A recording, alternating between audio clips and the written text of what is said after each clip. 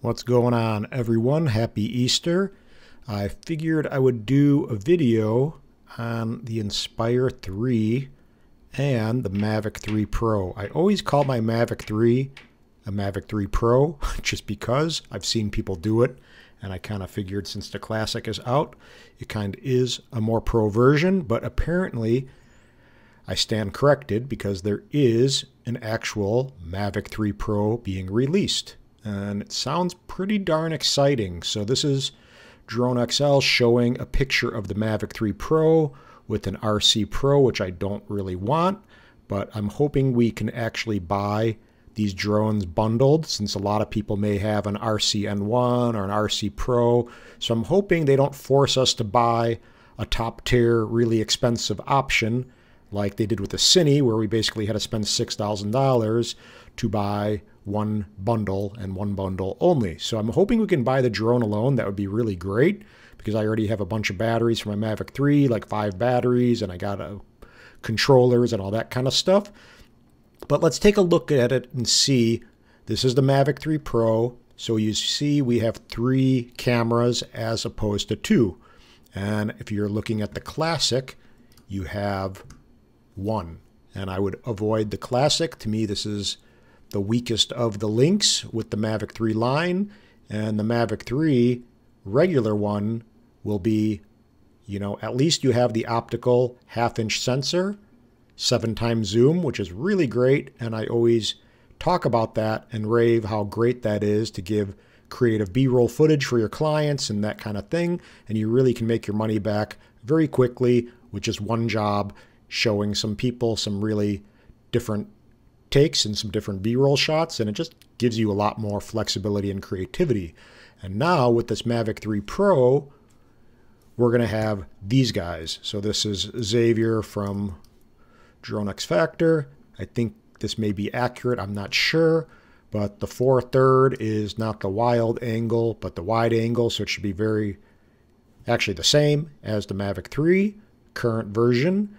And then the half-inch sensor, which is actually what the 7x zoom is on the current Mavic 3.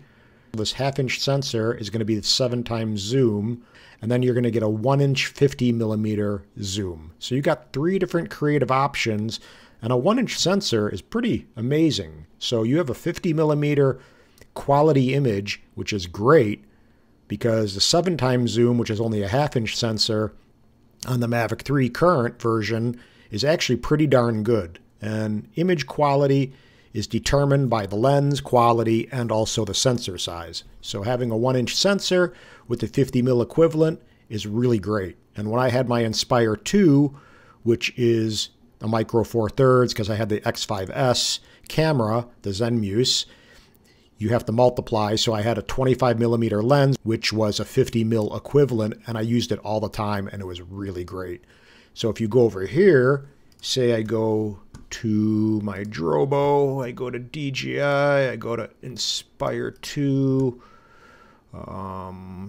like this shot over here, a lot of this was probably a 50mm lens. I believe I used a 25mm Olympus, but if you see, it gives you a nice compression and just a really nice feel, and everyone doesn't want that typical drone ultra-wide look, especially if you're working with the DP or you're working on bigger jobs. They want you to have something with some flexibility, and that's why the Inspire 2 is such a great drone, because you can have different lens options, and that's a whole other thing. So the Inspire 2 was amazing, and it still is amazing. It has old technology like light bridge for the transmission.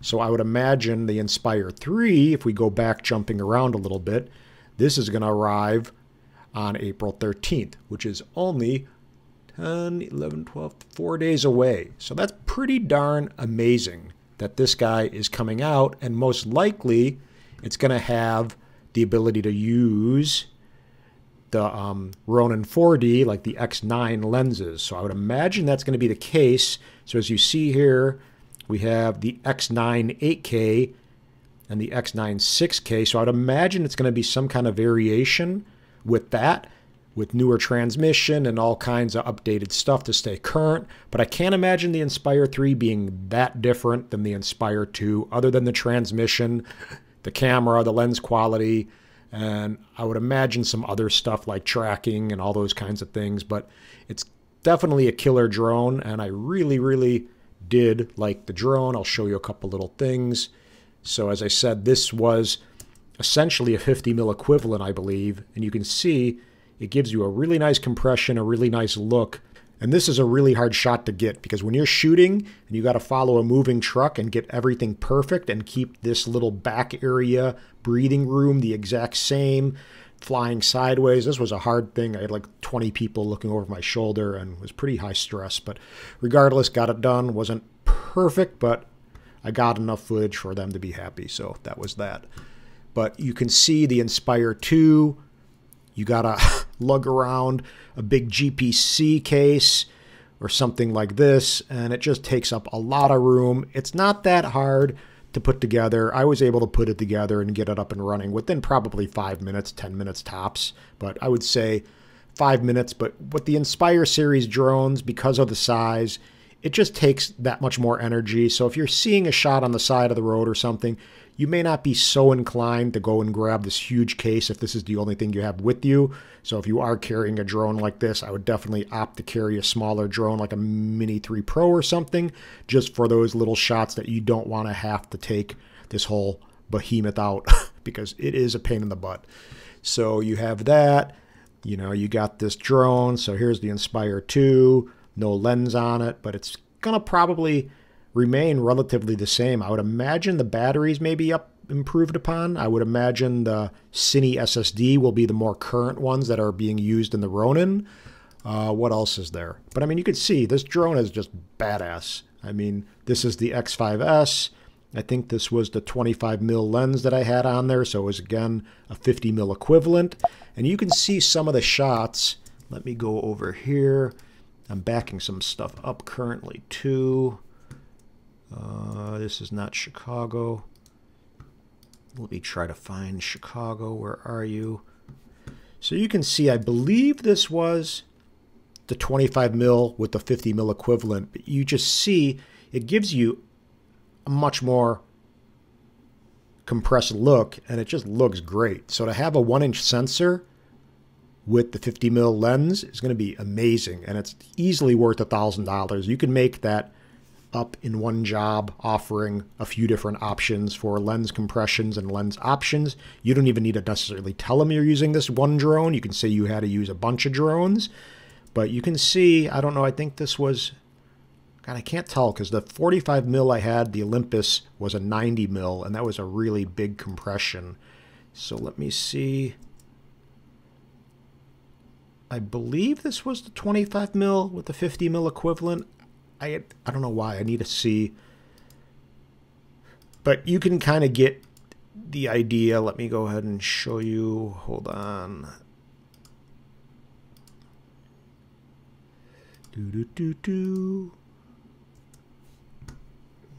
Over here. No, that's not it. But you get the idea. When you have more compression and more lens options, you're just making things look a lot cooler. And I mean, whoop, I just kind of blasted that shot. But just look at that. Look at that quality. It's so nice to have some flexibility other than just a wide angle lens. So the Classic, definitely not the way to go. I would avoid that drone altogether. I would either buy a Mavic 3 or I'd buy the new Mavic 3 Pro. I think it's going to be around $3,500. I am not sure, but whatever it is, I probably will buy it because it is worth it to me, because I've had the Inspire 2 experience with 4 or 5 different lens options, and it really just widens your whole entire creative range when you're shooting. So, with that being said, what else is there? What can we talk about with that? Let's go over back again to the little options. So, a 1-inch sensor, which is larger than the 7x zoom in the Mavic 3 current version, and that looks great. So, let me try to find some Mavic 3. Hold on a second. I'm kind of trying to organize some DJI stuff. DJI, Mavic 3. Okay, let's talk about the Mavic 3 Cine. So I didn't even really talk about that. That was my first drone that I got with the Mavic 3 series. So here we go, the Mavic 3 Cine, and this came bundled with the RC Pro, and we know that this has a 1 terabyte SSD drive, which failed on me when it crashed. So there's some pros and cons to the internal SSD drive. The pro is that it's nice to not have to worry about having a memory card, but the con is that if something fails, guess what? You're basically S out of luck. DJI was good enough to be able to recover the footage for me, but it was a pain in the butt. And you have a lot more expensive drone that you're flying around, and you still only have these two options. You got the Micro Four Thirds, larger wide angle field of view, and then you got this zoom lens, which is a 7 times half-inch sensor. And this is roughly $6,000 to buy this thing in the bundle, which comes with everything. Basically, it comes with too much, but there's the drone. That's the Cine. Why would you spend that much money on the Cine unless you really need ProRes footage? If you do need ProRes footage, I understand. ProRes footage gives you that much more flexibility, and some clients demand it. So there is that, and you will know if you do need the Cine, because you would have requirements that you've had ProRes footage or that kind of workflow in the past. So that's that option. But again, a lot more expensive. I think you can buy the drone possibly on itself for like $3,000. They do sell those on Amazon, I've seen, from legitimate buyers. And what else is there? The Mini 3 Cine. I don't know if I have a picture of it crashed, but yeah, this thing crashed and had a whole kind of bad experience. But this guy, again, probably is not what you would want unless you're needing ProRes footage. So that is the Mavic 3 Cine. Let me try to find, that's what I was going to do. I was going to go over here, Mavic 3, and let me see if I have anything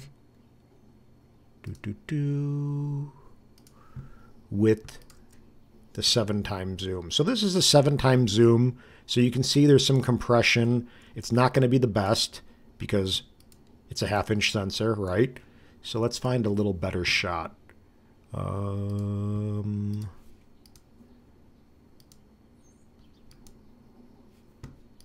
me try to find something shot with the 7 times zoom.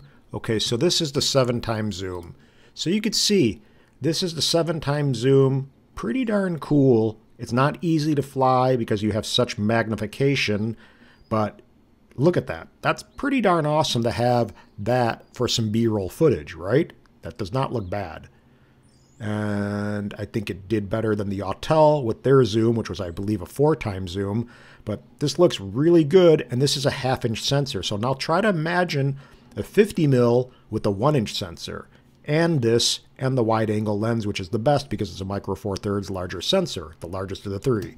So, again, it's going to be pretty kick-ass, and it's worth upgrading to me. So I'll be selling my current Mavic 3, which is perfect. If anyone is interested, let me know.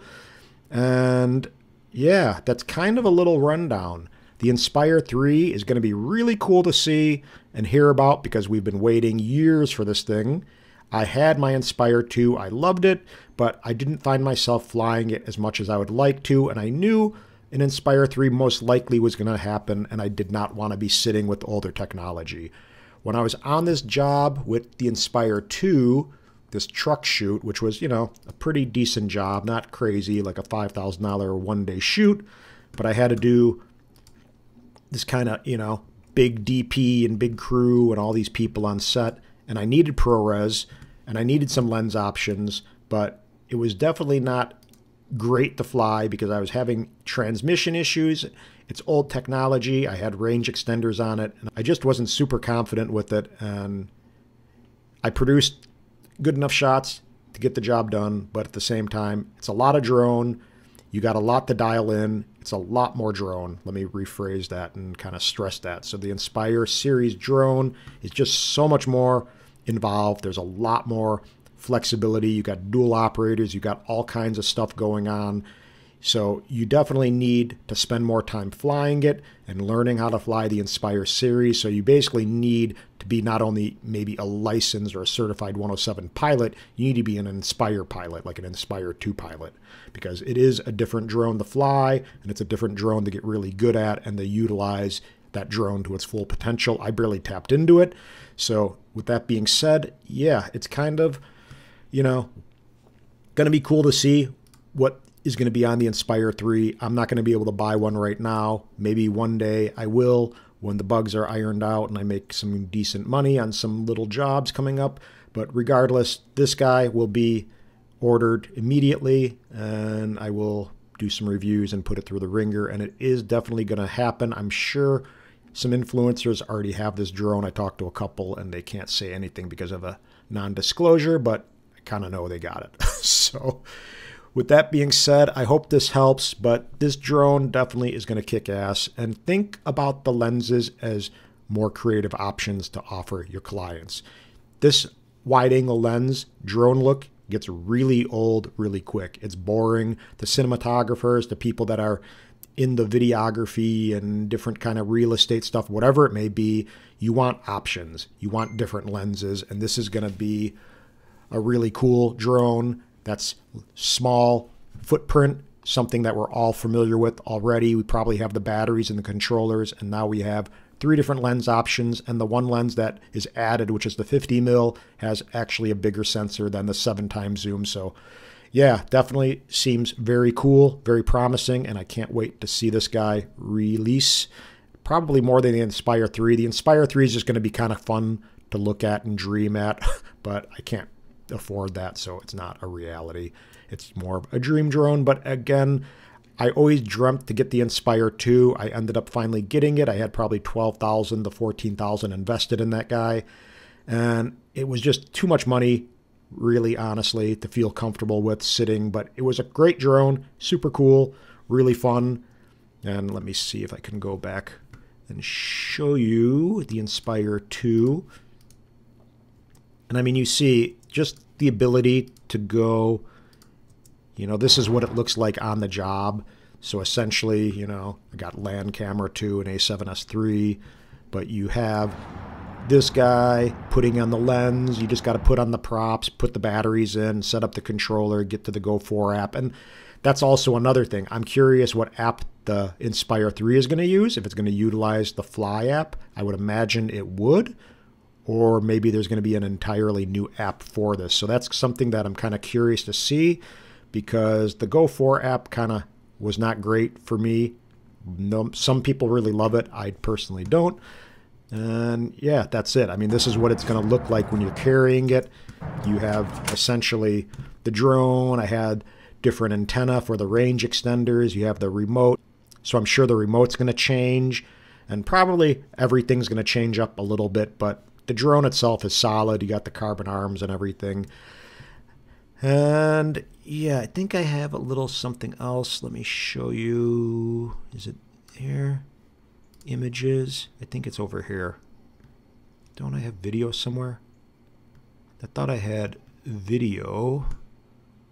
I don't know. But regardless, the drone's very cool. But when I finally got the Inspire 2, the coolness never really wore off. I guess it did. It kind of did wear off. It was very awesome to fly, but it has such a large presence and footprint that people do kind of get taken back, because it's just a huge drone and it has a menacing look. So I would imagine it's going to be quieter than the Inspire 2. So I'm sure that's going to be something that's going to be a nice addition to it as well.